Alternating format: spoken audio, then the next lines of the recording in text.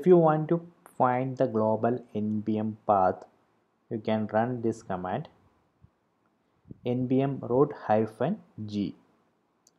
So this command will show the global npm path.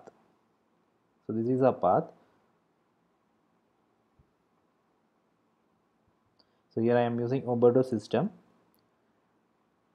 So let me ls in that particular path, so you can see the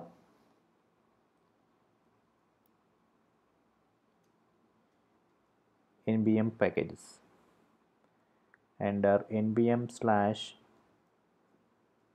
node modules. So these are the modules which I am installed globally using npm. So you can find all those packages or modules under this path.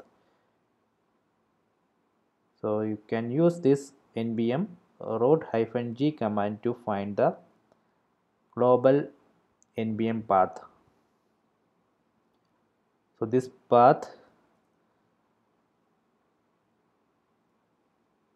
so here I am using ubuntu, that is why it's showing like this. So if you are using windows or mac, the path will be defined. Okay, so if you want to find the local path, that will be in your current working directory. So for this particular project, this is a local npm path. So inside that node modules, you can see all locally installed modules or packages.